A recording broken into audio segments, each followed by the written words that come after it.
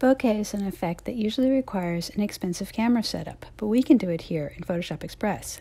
Open your picture, tap Overlay, and then choose Bokeh and pick one of the ones that you like. This adds a light effect to your picture. Now tap back and save your edits. Then tap Mix and bring in the photo you just made with the light effects. Tap plus and go get the original photo.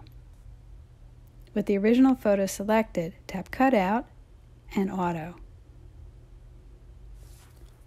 You might have to clean things up, so tap Remove and Brush and use it to erase some extra pixels that are still there.